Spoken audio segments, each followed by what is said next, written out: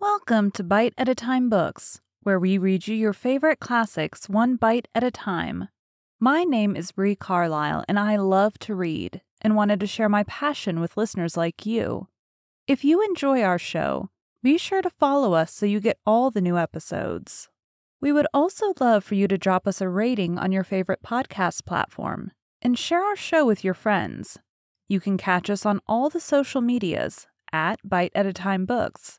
Today we'll be continuing The Jungle Book by Rudyard Kipling. The White Seal.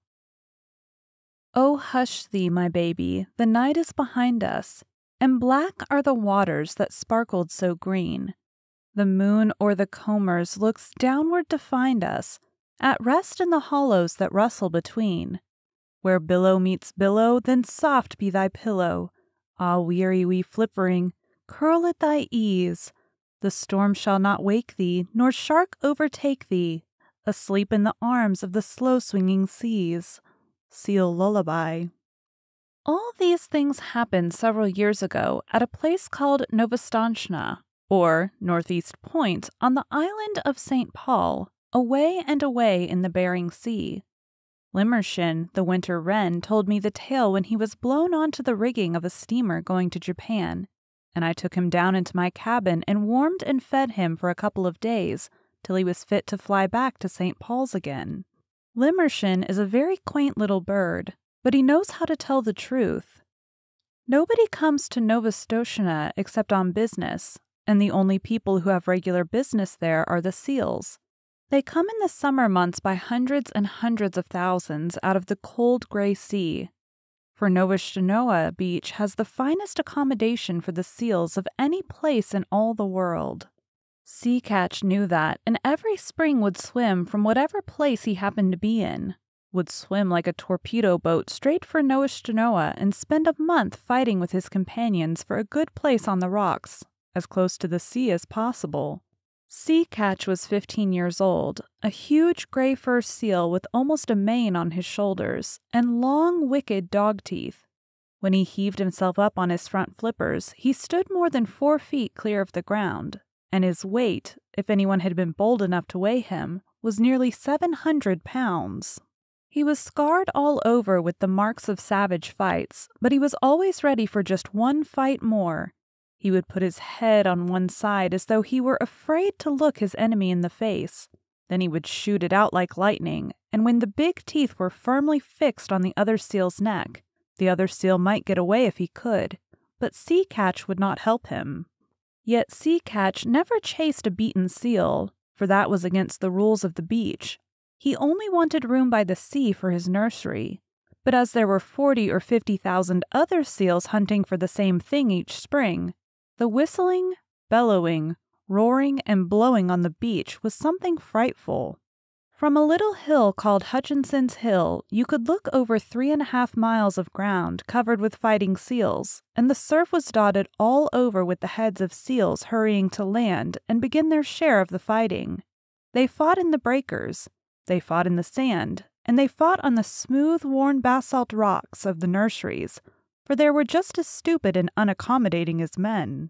Their wives never came to the island until late in May or early in June, for they did not care to be torn to pieces, and the young 2-, 3-, and 4-year-old seals who had not begun housekeeping went inland about 1/2 mile through the ranks of the fighters and played about on the sand dunes in droves, and about 1/2 mile through the ranks of the fighters, and played about on the sand dunes in droves and legions, and rubbed off every single green thing that grew. They were called the Hollyschickie, the bachelors, and there were perhaps 200,000 or 300,000 of them at Novoshtna alone. Sea Catch had just finished his 45th fight one spring, when Matka, his soft, sleek, gentle-eyed wife, came up out of the sea, and he caught her by the scruff of the neck and dumped her down on his reservation, saying gruffly, "Late as usual, where have you been?" It was not the fashion for Sea Catch to eat anything during the 4 months he stayed on the beaches, and so his temper was generally bad. Matka knew better than to answer back. She looked round and cooed, "How thoughtful of you! You've taken the old place again." "I should think I had," said Sea Catch. "Look at me." He was scratched and bleeding in 20 places, one eye was almost out, and his sides were torn to ribbons. "Oh, you men, Matka said, fanning herself with her hind flipper. "Why can't you be sensible and settle your places quietly? You look as though you had been fighting with the killer whale." "I haven't been doing anything but fight since the middle of May. The beach is disgracefully crowded this season. I've met at least 100 seals from Luckenen Beach, house hunting. Why can't people stay where they belong? I've often thought we should be much happier if we hauled out on Otter Island instead of this crowded place," said Makta. "Bah! Only the Hollischickie go to Otter Island. If we went there, they would say we were afraid. We must preserve appearances, my dear." Sea Catch sunk his head proudly between his fat shoulders and pretended to go to sleep for a few minutes, but all the time he was keeping a sharp lookout for a fight. Now that all the seals and their wives were on the land, you could hear their clamor miles out to sea above the loudest gales. At the lowest counting, there were over 1 million seals on the beach. Old seals, mother seals, tiny babies, and Hollischickie, fighting, scuffling, bleeding, crawling, and playing together, going down to the sea and coming up from it in gangs and regiments, lying over every foot of ground as far as the eye could reach, and skirmishing about in brigades through the fog. It is nearly always foggy at Novastoshnah, except when the sun comes out and makes everything look all pearly and rainbow-colored for a little while. Kodik, Matka's baby, was born in the middle of that confusion, and he was all head and shoulders with pale watery blue eyes as tiny seals must be. But there was something about his coat that made his mother look at him very closely. "Sea Catch," she said at last, "our baby's going to be white." "Empty clamshells and dry seaweed," snorted Sea Catch. "There never has been such a thing in the world as a white seal." "I can't help that," said Matka. "There's going to be now." And she sang the low, crooning seal song that all the mother seals sing to their babies. "You mustn't swim till you're 6 weeks old, or your head will be sunk by your heels. And summer gales and killer whales are bad for baby seals. Are bad for baby seals, dear rat, as bad can be. But splash and grow strong, and you can't be wrong, child of the open sea." Of course, the little fellow did not understand the words at first. He paddled and scrambled about by his mother's side and learned to scuffle out of the way when his father was fighting with another seal, and the two rolled and roared up and down the slippery rocks. Matka used to go to sea to get things to eat, and the baby was fed only once in 2 days, but then he ate all he could and throve upon it. The first thing he did was to crawl inland, and there he met tens of thousands of babies of his own age, and they played together like puppies, went to sleep on the clean sand, and played again. The old people in the nurseries took no notice of them, and the Hollischickie kept to their own grounds, and the babies had a beautiful playtime. When Matka came back from her deep-sea fishing, she would go straight to their playground and call as a sheep calls for a lamb, and wait until she heard Kodik bleat. Then she would take the straightest of straight lines in his direction, striking out with her foreflippers and knocking the youngsters head over heels right and left. There were always a few hundred mothers hunting for their children through the playgrounds, and the babies were kept lively. But, as Matka told Kodik, so long as you don't lie in muddy water and get mange, or rub the hard sand into a cut or scratch, and so long as you never go swimming when there's a heavy sea, nothing will hurt you here. Little seals can no more swim than little children, but they are unhappy till they learn. The first time that Kodik went down to the sea, a wave carried him out beyond his depth, and his big head sank, and his little hind flippers flew up exactly as his mother had told him in the song. And if the next wave had not thrown him back again, he would have drowned. After that, he learned to lie in a beach pool and let the wash of the waves just cover him and lift him up while he paddled. But he always kept his eye open for big waves that might hurt. He was 2 weeks learning to use his flippers, and all that while he floundered in and out of the water, and coughed and grunted and crawled up the beach and took catnaps on the sand, and went back again, until at last he found that he truly belonged to the water. Then you can imagine the times that he had had with his companions, ducking under the rollers, or coming in on top of a comber and landing with a swash and a splutter as the big wave went whirling far up the beach, or standing up on his tail and scratching his head as the old people did, or playing I'm the king of the castle on slippery, weedy rocks that just stuck out of the wash. Now and then he would see a thin fin, like a big shark's fin, drifting along close to the shore, and he knew that that was the killer whale, the grumpus, who eats young seals when he can get them. And Kotick would head for the beach like an arrow, and the fin would jig off slowly as if it were looking for nothing at all. Late in October, the seals began to leave St. Paul's for the deep sea, by families and tribes, and there was no more fighting over the nurseries, and the holluschickie played anywhere they liked. Next year, said Matka to Kotick, you will be a holluschickie, but this year you must learn how to catch fish. They set out together across the Pacific, and Matka showed Kotick how to sleep on his back with his flippers tucked down by his side and his little nose just out of the water. No cradle is so comfortable as the long, rocking swell of the Pacific.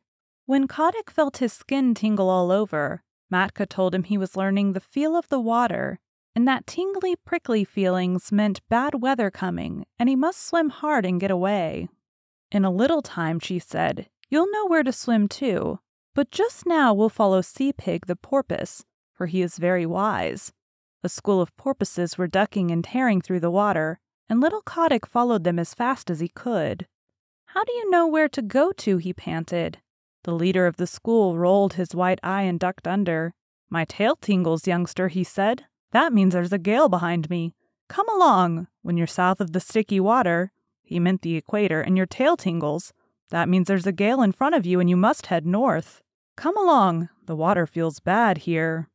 This was one of very many things that Kotick learned, and he was always learning. Matka taught him to follow the cod and the halibut along the undersea banks and wrench the rockling out of his hole among the weeds, how to skirt the wrecks lying 100 fathoms below water, and dart like a rifle bullet in at one porthole and out at the other as the fishes ran, how to dance on top of the waves when the lightning was racing all over the sky, and wave his flipper politely to the stumpy-tailed albatross and the man-of-war hawk as they went down the wind, how to jump 3 or 4 feet clear of the water like a dolphin, flippers close to the side and tail curved, to leave the flying fish alone because they are all bony, to take the shoulder piece out of a cod at full speed 10 fathoms deep, and never to stop and look at a boat or a ship, but particularly a rowboat. At the end of 6 months, what Kotick did not know about deep-sea fishing was not worth the knowing, and all that time he never set flipper on dry ground. One day, however, as he was lying half asleep in the warm water, somewhere off the island of Juan Fernandez, he felt faint and lazy all over, just as human people do when the spring is in their legs, and he remembered the good firm beaches of Nova Shtano, 7,000 miles away, the games his companions played, the smell of the seaweed, the seal roar, and the fighting. That very minute he turned north, swimming steadily, and as he went on he met scores of his mates, all bound for the same place, and they said, "Greeting, Kotick. This year we are all holluschickie, and we can dance the fire dance in the breakers off Luckanen, and play on the new grass. But where did you get that coat?"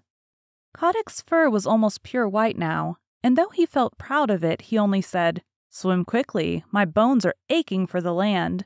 And so they all came to the beaches where they had been born and heard the old seals, their fathers, fighting in the rolling mist. That night, Kotick danced the fire dance with the yearling seals. The sea is full of fire on summer nights, all the way down from Nova Shtano to Luckanen, and each seal leaves a wake like burning oil behind him, and a flaming flash when he jumps, and the waves break in great phosphorescent streaks and swirls. Then they went inland to the holluschickie grounds and rolled up and down in the new wild wheat and told stories of what they had done while they had been at sea. They talked about the Pacific as boys would talk about a wood that they had been nutting in, and if anyone had understood them, he could have gone away and made such a chart of that ocean as never was. The 3- and 4-year-old holluschickie romped down from Hutchinson's Hill crying, "Out of the way, youngsters! The sea is deep and you don't know all that's in it yet. Wait till you've rounded the Horn. Hi, you yearling, where did you get that white coat?" "I didn't get it," said Kotick, "it grew." And just as he was going to roll the speaker over, a couple of black-haired men with flat red faces came from behind a sand dune, and Kotick, who had never seen a man before, coughed and lowered his head. The holluschickie just bundled off a few yards and sat staring stupidly. The men were no less than Carrick Booterin, the chief of the seal hunters on the island, and Patlaman, his son. They came from the little village not half a mile from the sea nurseries, and they were deciding what seals they would drive up to the killing pens, for the seals were driven just like sheep to be turned into sealskin jackets later on.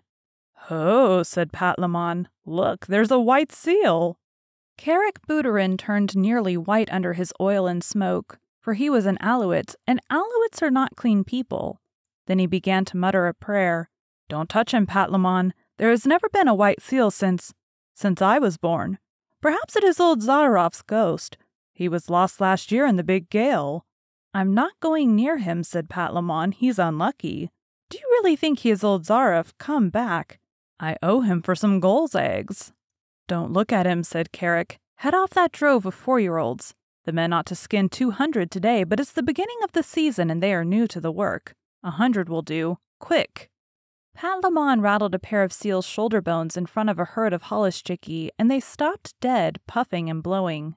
Then he stopped near and the seals began to move, and Carrick headed them inland, and they never tried to get back to their companions.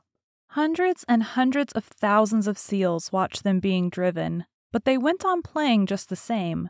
Kotick was the only one who asked questions, and none of his companions could tell him anything, except that the men always drove seals in that way for 6 weeks or 2 months of every year. "I am going to follow," he said, and his eyes nearly popped out of his head as he shuffled along in the wake of the herd. "The white seal is coming after us," cried Patlaman. "That's the first time a seal has ever come to the killing grounds alone." "Hush, don't look behind you," said Carrick. "It is Zaharoff's ghost. I must speak to the priest about this." The distance to the killing grounds was only half a mile, but it took an hour to cover, because if the seals went too fast, Carrick knew that they would get heated, and then their fur would come off in patches when they were skinned. So they went on very slowly, past Sea Lion's Neck, past Webster House, till they came to the salt house just beyond the sight of the seals on the beach. Kotick followed, panting and wondering. He thought that he was at the world's end, but the roar of the seal nurseries behind him sounded as loud as the roar of a train in a tunnel. Then Carrick sat down on the moss and pulled out a heavy pewter watch and let the drove cool off for 30 minutes, and Kotick could hear the fog dew dripping off the brim of his cap. Then 10 or 12 men, each with an iron-bound club 3 or 4 feet long, came up, and Carrick pointed out 1 or 2 of the drove that were bitten by their companions, or too hot, and the men kicked those aside with their heavy boots, made of the skin of a walrus's throat. And then Carrick said, "Let go!" And then the men clubbed the seals on the head as fast as they could. 10 minutes later, little Kotick did not recognize his friends anymore, for their skins were ripped off from the nose to the hind flippers, whipped off and thrown down on the ground in a pile. That was enough for Kotick. He turned and galloped. A seal can gallop very swiftly for a short time, back to the sea, his little new mustache bristling with horror. At Sea Lion's Neck, where the great sea lions sit on the edge of the surf, he flung himself flipper overhead into the cool water and rocked there, gasping miserably. "What's here?" said a sea lion gruffly, for as a rule the sea lions keep themselves to themselves. "Scoochni! Akin scoochni!" "I'm lonesome, very lonesome," said Kotick. "They're killing all the holluschickie on all the beaches." The sea lion turned his head inshore. "Nonsense," he said. "Your friends are making as much noise as ever. You must have seen old Carrick polishing off a drove. He's done that for 30 years. "It's horrible," said Kotick, backing water as a wave went over him, and steadying himself with a screw stroke of his flippers that brought him all standing within 3 inches of a jagged edge of rock. "Well done for a yearling," said the sea lion, who could appreciate good swimming. "I suppose it is rather awful from your way of looking at it, but if you seals will come here year after year, of course the men get to know of it. And unless you can find an island where no men ever come, you will always be driven." "Isn't there any such island?" began Kotick. "I've followed the Paltoos, the halibut, for 20 years, and I can't say I've found it yet. But look here, you seem to have a fondness for talking to your betters.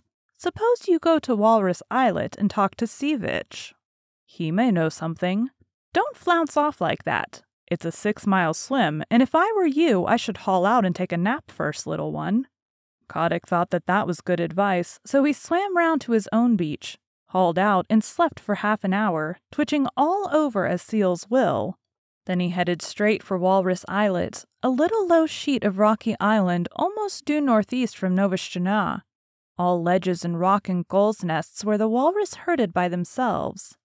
He landed close to old Seavich, the big, ugly, bloated, pimpled, fat-necked, long-tusked walrus of the North Pacific, who has no manners except when he is asleep, as he was then with his hind flippers half in and half out of the surf. "Wake up!" barked Kotick, for the gulls were making a great noise. "Ha, ho, humph, what's that?" said Seavich, and he struck the next walrus a blow with his tusks and waked him up, and the next struck the next, and so on till they were all awake and staring in every direction but the right one. "Hi, it's me," said Kotick, bobbing in the surf and looking like a little white slug. "Well, may I be skinned," said Seavich, and they all looked at Kotick as you can fancy a club full of drowsy old gentlemen would look at a little boy. Kotick did not care to hear any more about skinning just then. He had seen enough of it, so he called out, "Isn't there any place for seals to go where men don't ever come?" "Go and find out," said Seavich, shutting his eyes. "Run away. We're busy here." Kotick made his dolphin jump in the air and shouted as loud as he could, "Clam eater! Clam eater!" He knew that Seavich never caught a fish in his life, but always rooted for clams and seaweed, though he pretended to be a very terrible person. Naturally, the Chuckies and the Gooverschrookies and the Epithax and the Burgosmeyer gulls and the Kittiswakes and the Puffins, who were always looking for a chance to be rude, took up the cry, and so Limmershin told me for nearly 5 minutes you could not have heard a gun fired on Walrus Islet. All the population was yelling and screaming, "Clam eater! Stareek! Old man!" while Seavich rolled from side to side, grunting and coughing. "Now will you tell?" said Kotick, all out of breath. "Go and ask Sea Cow," said Seavich. "If he is living still, he'll be able to tell you." "How shall I know Sea Cow when I meet him?" said Kotick, sheering off. "He's the only thing in the sea uglier than Seavich," screamed a Burgosmaster gull, wheeling under Seavich's nose. "Uglier and with worse manners, Stareek!" Kotick swam back to Novastjna, leaving the gulls to scream. There he found that no one sympathized with him in his little attempt to discover a quiet place for the seals. They told him that men had always driven the holluschickie. It was part of the day's work, and that if he did not like to see ugly things, he should not have gone to the killing grounds. But none of the other seals had seen the killing, and that made the difference between him and his friends. Besides, Kotick was a white seal. "What you must do," said old Sea Catch after he had heard his son's adventures, "is to grow up and be a big seal like your father, and have a nursery on the beach, and then they will leave you alone. In another 5 years, you ought to be able to fight for yourself. Even gentle Matka, his mother said, you will never be able to stop the killing. Go and play in the sea, Kotick." And Kotick went off and danced the fire dance with a very heavy little heart. That autumn he left the beach as soon as he could, and set off alone because of a notion in his bullet head. He was going to find Sea Cow if there was such a person in the sea, and he was going to find a quiet islet with good firm beaches for seals to live on, where men could not get at them. So he explored and explored by himself from the North to the South Pacific, swimming as much as 300 miles in a day and a night. He met with more adventures than can be told, and narrowly escaped being caught by the basking shark, and the spotted shark, and the hammerhead. And he met all the untrustworthy ruffians that load up and down the seas, and the heavy polite fish, and the scarlet-spotted scallops that are moored in one place for hundreds of years, and grow very proud of it. But he never met Sea Cow, and he never found an island that he could fancy. If the beach was good and hard with a slope behind it for seals to play on, there was always the smoke of a whaler on the horizon, boiling down blubber, and Kotick knew what that meant. Or else he could see that seals had once visited the island and been killed off, and Kotick knew that where men had come once, they would come again. He picked up with an old stumpy-tailed albatross who told him that Kerligan Island was the very place for peace and quiet. And when Kotick went down there, he was all but smashed to pieces against some wicked black cliffs in a heavy sleet storm with lightning and thunder. Yet as he pulled out against the gale, he could see that even there had once been a seal nursery, and it was so in all the other islands that he visited. Limmershin gave a long list of them, for he said that Kotick spent 5 seasons exploring, with 4 months' rest each year at Novastjana, where the Holishchiki used to make fun of him and his imaginary islands. He went to the Galapagos, a horrid dry place on the equator where he was nearly baked to death. He went to the Georgia Islands, the Orkneys, Emerald Island, Little Nightingale Island, Gough's Island, Bovit's Island, the Crossets, and even to a little speck of an island south of the Cape of Good Hope. But everywhere the people of the sea told him the same things. Seals had come to those islands once upon a time, but men had killed them all off. Even when he swam thousands of miles out of the Pacific and got to a place called Cape Corrientes, that was when he was coming back from Gough's Island, he found a few hundred mangy seals on a rock, and they told him that men came there too. That nearly broke his heart, and he headed round the Horn back to his own beaches, and on his way north he hauled out on an island full of green trees, where he found an old seal who was dying, and Kotick caught fish for him and told him all his sorrows. "Now," said Kotick, "I am going back to Novastjana, and if I am driven to the killing pens with the Holishchiki, I shall not care." The old seal said, "Try once more. I am the last of the lost rookery of Masfrua, and in the days when men killed us by the 100,000, there was a story on the beaches that someday a white seal would come out of the north and lead the seal people to a quiet place. I am old, and I shall never live to see that day, but others will. Try once more." And Kotick curled up his mustache, it was a beauty, and said, "I am the only white seal that has ever been born on the beaches, and I am the only seal, black or white, who ever thought of looking for new islands." This cheered him up immensely, and when he came back to Novastjana that summer, Matka, his mother, begged him to marry and settle down, for he was no longer a Holishchik, but a full-grown seal catch with a curly white mane on his shoulders, as heavy, as big, and as fierce as his father. "Give me another season," he said. "Remember, mother, it is always the 7th wave that goes farthest up the beach." Curiously enough, there was another seal who thought that she would put off marrying till the next year, and Kotick danced the fire dance with her all down Lekenan Beach that night before he set off on his last exploration. This time he went westward because he had fallen on the trail of a great shoal of halibut, and he needed at least 100 pounds of fish a day to keep him in good condition. He chased them till he was tired, and then he curled himself up and went to sleep on the hollows of the groundswell that sets into Copper Island. He knew the coast perfectly well, so about midnight when he felt himself gently bumped on a weed bed, he said, "Tide's running strong tonight," and turning over under water, opening his eyes slowly and stretched. Then he jumped like a cat, for he saw huge things nosing about in the shoal water and browsing on the heavy fringes of the weeds.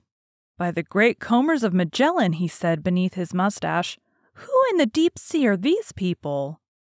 They were like no walrus, sea lion, seal, bear, whale, shark, fish, squid, or scallop that Kotick had ever seen before. They were between 20 and 30 feet long, and they had no hind flippers, but a shovel-like tail that looked as if it had been whittled out of wet leather. Their heads were the most foolish-looking things you ever saw, and they balanced on the end of their tails in deep water when they weren't grazing, bowing solemnly to each other and waving their front flippers as a fat man waves his arm. "Ahem," said Kotick. "Good sport, gentlemen." The big things answered by bowing and waving their flippers like the frog footmen. When they began feeding again, Kotick saw that their upper lip was split into 2 pieces that they could twitch apart about a foot and bring together again with a whole bushel of seaweed between the splits. They tucked the stuff into their mouths and chumped solemnly. "Messy style of feeding, that," said Kotick. They bowed again, and Kotick began to lose his temper. "Very good," he said. "If you do happen to have an extra joint in your front flipper, you needn't show off so. I see you bow gracefully, but I should like to know your names." The split lips moved and twitched, and the glassy green eyes stared, but they did not speak. "Well," said Kotick, "you're the only people I've ever met uglier than Sivich and with worse manners." Then he remembered in a flash what the burgomaster Gull had screamed to him when he was a little yearling at Walrus Islet, and he tumbled backward in the water, for he knew that he had found sea cow at last. The sea cows went on sloping and grazing and chumping in the weed, and Kotick asked them questions in every language that he had picked up in his travels, and the sea people talked nearly as many languages as human beings. But the sea cows did not answer, because sea cow cannot talk. He has only 6 bones in his neck where he ought to have 7, and they say under the sea that prevents him from speaking even to his companions. But as you know, he has an extra joint in his foreflipper, and by waving it up and down and about, he makes what answers to a sort of clumsy telegraphic code. By daylight, Kotick's mane was standing on end, and his temper was gone where the dead crabs go. Then the sea cow began to travel northward very slowly, stopping to hold absurd bowing councils from time to time, and Kotick followed them, saying to himself, "People who are such idiots as these would have been killed long ago if they hadn't found out some safe island. And what is good enough for the sea cow is good enough for the sea catch. All the same, I wish they'd hurry." It was weary work for Kotick.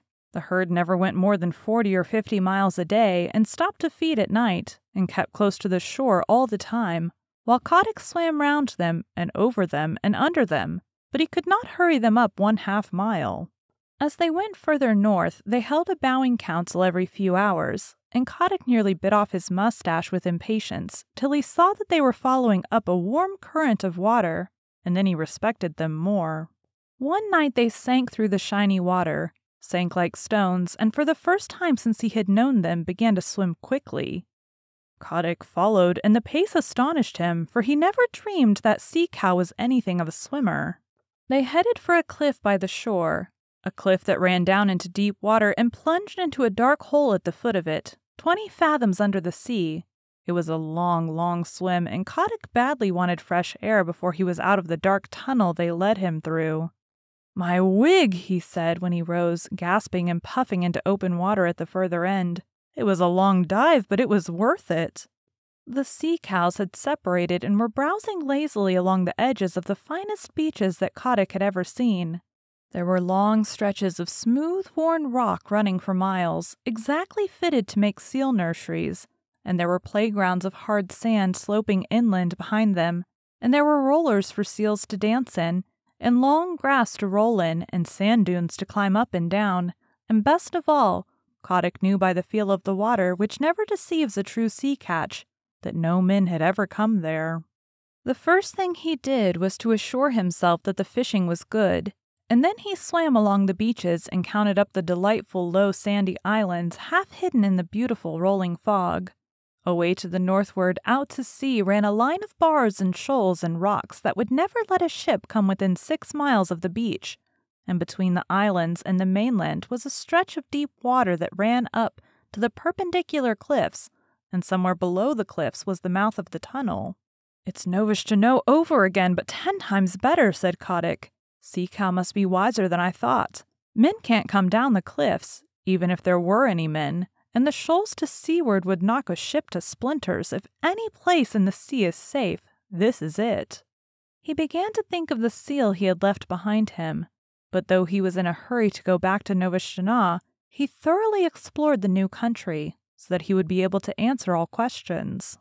Then he dived and made sure of the mouth of the tunnel and raced through to the southward. No one but a sea cow or a seal would have dreamed of there being such a place, and when he looked back at the cliffs, even Kotick could hardly believe that he had been under them. He was 6 days going home, though he was not swimming slowly, and when he hauled out just above Sea Lion's neck, the first person he met was the seal who had been waiting for him, and she saw by the look in his eyes that he had found his island at last. But the holluschickie and sea catch, his father, and all the other seals laughed at him when he told them what he had discovered, and a young seal about his own age said, "This is all very well, Kotick, but you can't come from no one knows where and order us off like this. Remember, we've been fighting for our nurseries, and that's a thing you never did. You preferred prowling about in the sea." The other seals laughed at this, and the young seal began twisting his head from side to side. He had just married that year and was making a great fuss about it. "I've no nursery to fight for," said Kotick. "I only want to show you all a place where you'll be safe. What's the use of fighting?" "Oh, if you're trying to back out, of course, I've no more to say," said the young seal with an ugly chuckle. "Will you come with me if I win?" said Kotick, and a green light came into his eye, for he was very angry at having to fight at all. "Very good," said the young seal carelessly. "If you win, I'll come." He had no time to change his mind, for Kotick's head was out and his teeth sunk in the blubber of the young seal's neck. Then he threw himself back on his haunches and hauled his enemy down the beach, shook him, and knocked him over. Then Kotick roared to the seals, "I've done my best for you these 5 seasons past. I've found you the island where you'll be safe, but unless your heads are dragged off your silly necks, you won't believe. I'm going to teach you now. Look out for yourselves." Limmershin told me that never in his life, and Limmershin sees 10,000 big seals fighting every year, never in all his little life did he see anything like Kotick's charge into the nurseries. He flung himself at the biggest sea catch he could find, caught him by the throat, choked him, and bumped him and banged him till he grunted for mercy, and then threw him aside and attacked the next. You see, Kotick had never fasted for 4 months as the big seals did every year, and his deep-sea swimming trips kept him in perfect condition. And best of all, he had never fought before.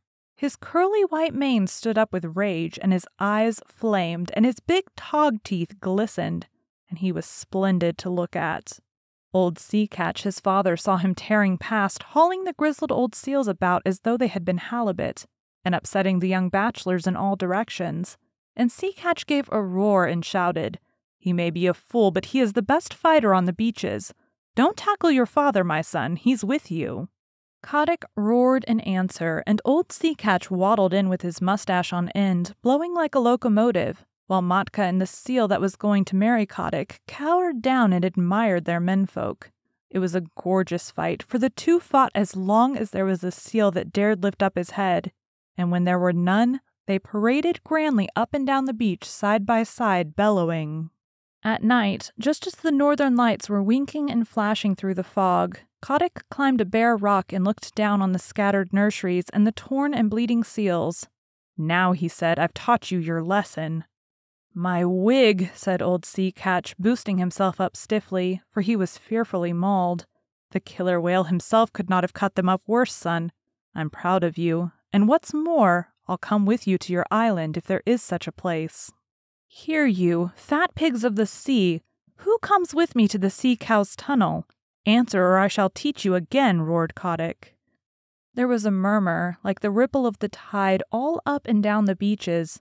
"We will come," said thousands of tired voices.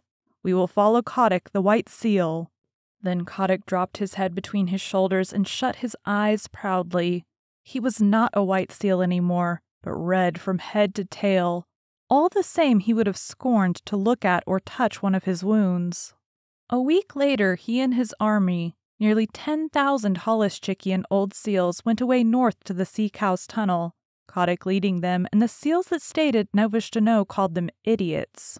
But next spring, when they all met off the fishing banks of the Pacific, Kotick's seals told such tales of the new beaches beyond Sea Cow's tunnel that more and more seals left Novishano.